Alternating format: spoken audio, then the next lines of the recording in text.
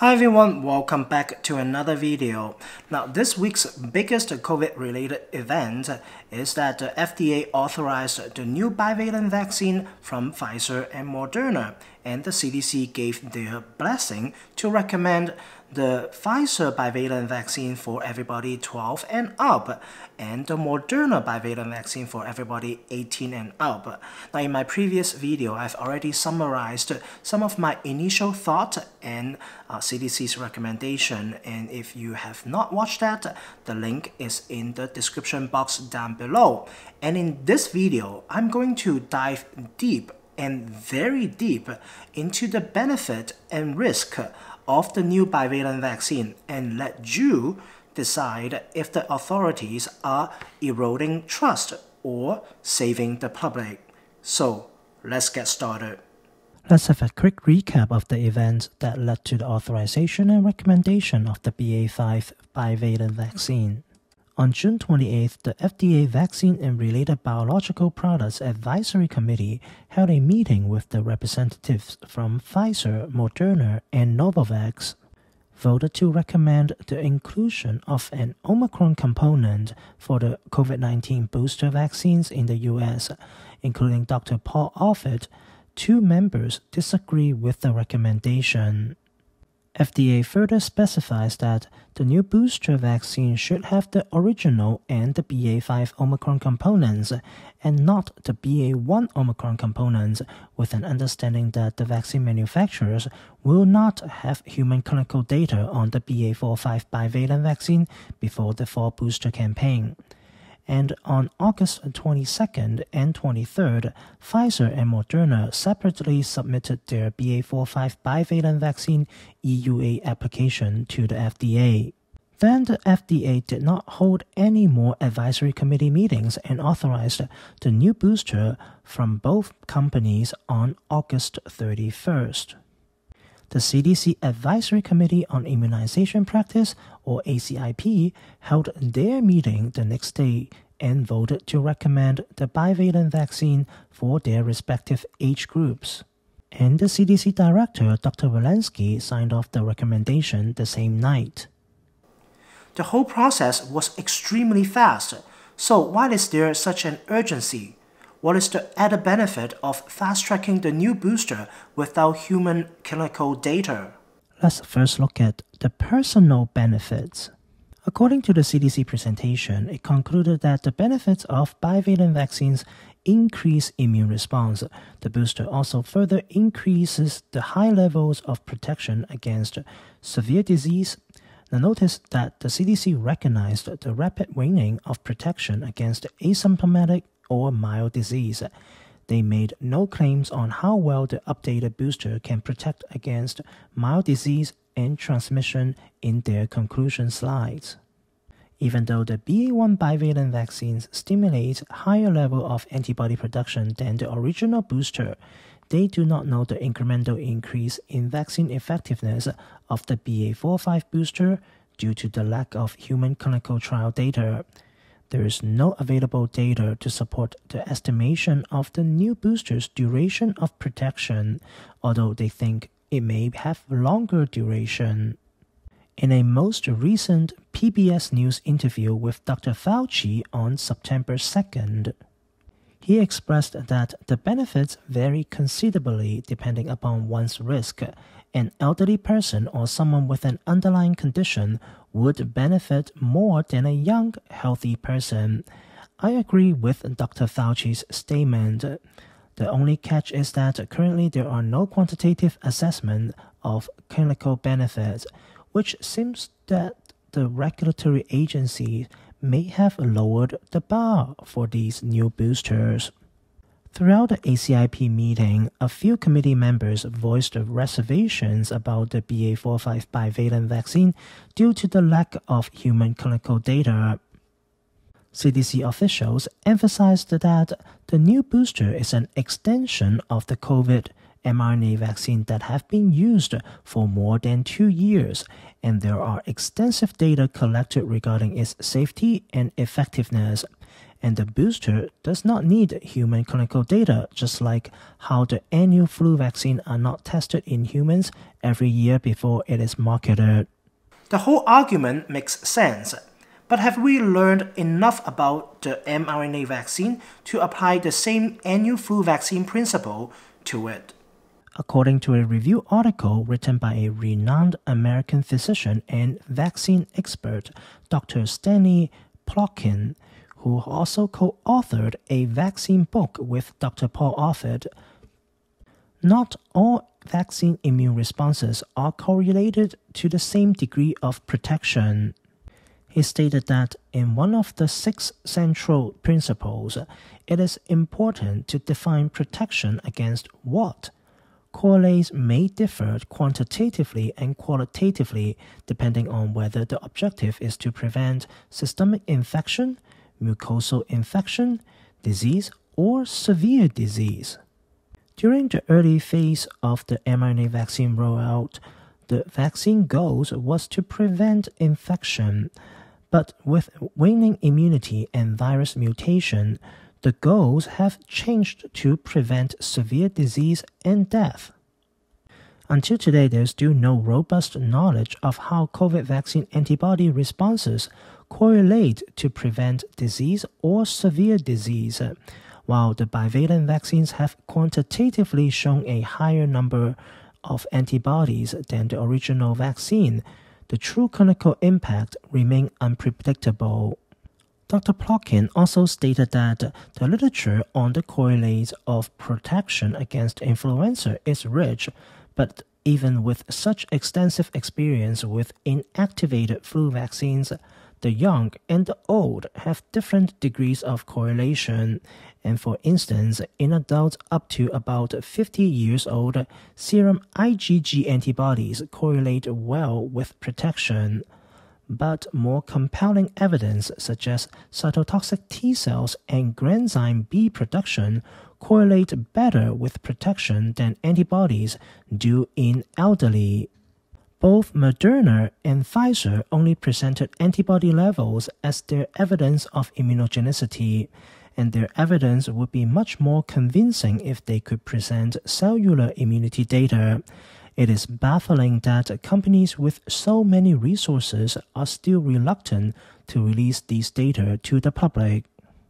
In addition, Pfizer's other bivalent vaccine trials in humans have only been conducted in people aged 18 and above, and based on our rich experience with seasonal flu vaccine, we know that there are age differences, yet their BA.4/5 bivalent vaccine received authorization and recommendation for people as young as 12.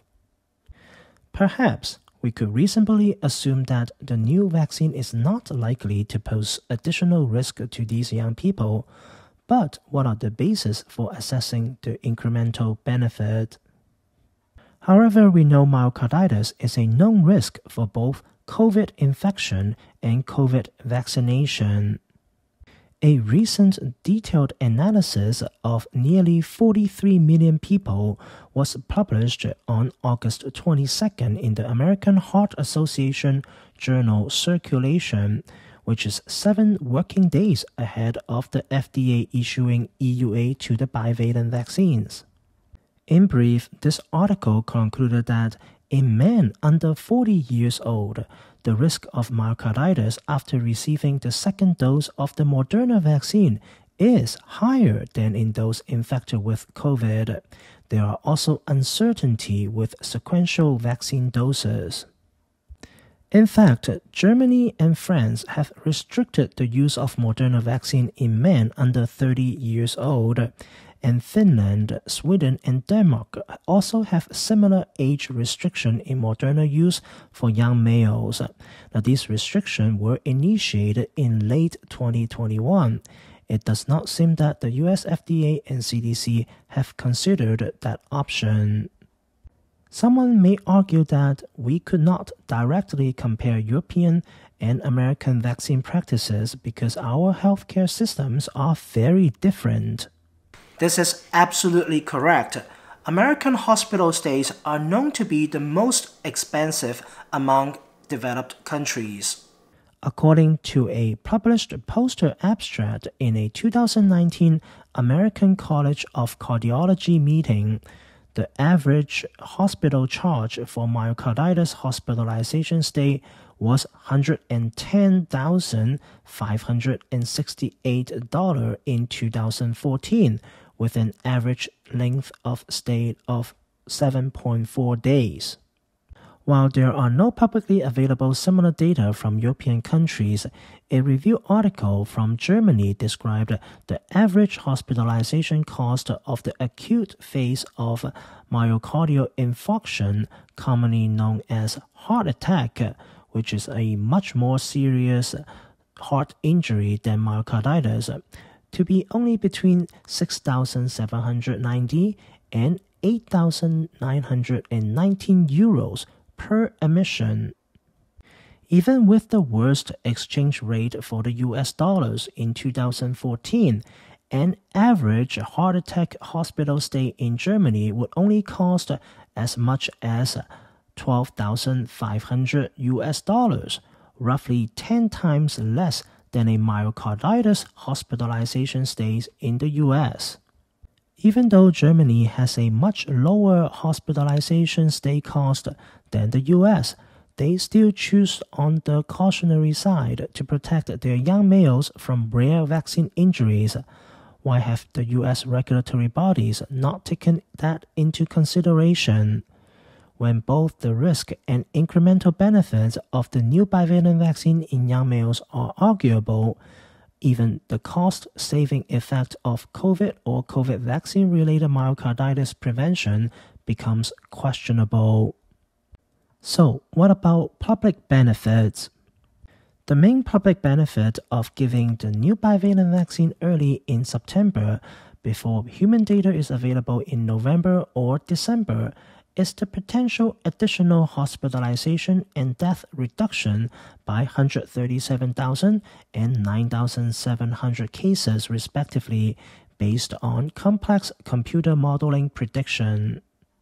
In addition, the model also predicted that authorizing the new booster to 18 and above would lead to at least a 20% and 15% reduction in hospitalizations and deaths respectively, versus a recommendation for individuals ages 50 and above only. Again, this model still omits the public benefits of authorizing and recommending for all people aged 12 to 17. If there's anything we have learned about the pandemic and the virus by this time, it is extremely difficult to make precise predictions due to its dynamic nature. I have also mistakenly been too optimistic about the end of the pandemic back in March in one of my videos, and I was wrong.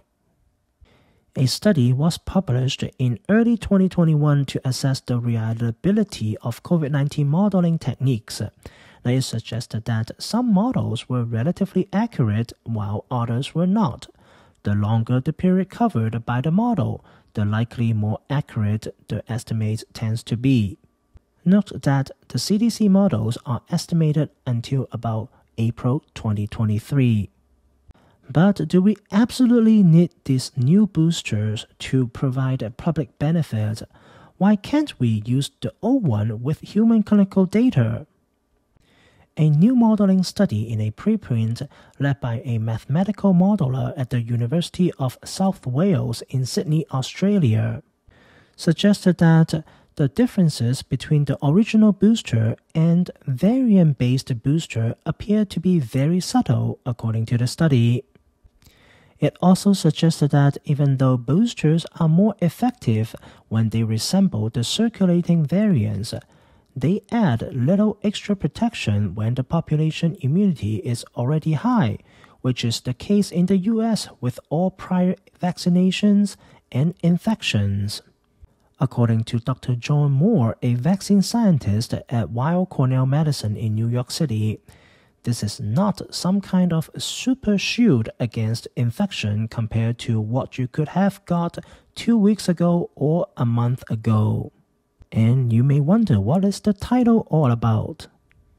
The CDC has relaxed most of the guidance for testing, distancing, and quarantine. It is betting on a higher uptake of the new bivalent vaccine to prevent the anticipated winter COVID surge. CDC's survey of 171 people showed that 72% of the respondents were willing to get an updated booster. My recent poll appears to have a very different result. Many respondents in the CDC survey believe protection from previous doses is enough, and an updated booster is not effective. Some are also worried about the side effects of the updated vaccine. It is in part likely due to a lack of human clinical data.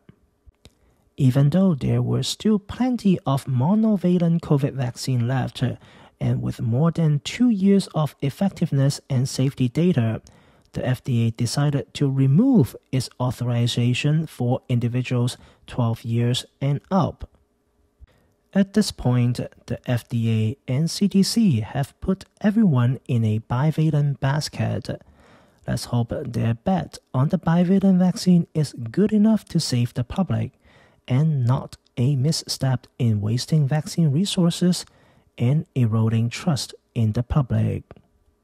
To wrap up, I would like to emphasize that the goal of this video is not to discourage you from taking the new bivalent booster, but to give you additional information and resources to assess your own risk, just like what the CDC wants everyone to do. It is up to you to decide if this glass is half full or half empty. That is all for this week, and I know this video is extremely long with a very heavy topic. And thanks for all of you who stayed until the end and watched everything. I've spent a lot of time on reviewing, gathering all relevant studies. And if you think this video is helpful, please comment, share, and like so that more people can discover it. And I hope to see you again in my next video. Meanwhile, please stay safe, stay healthy, and take care. Bye.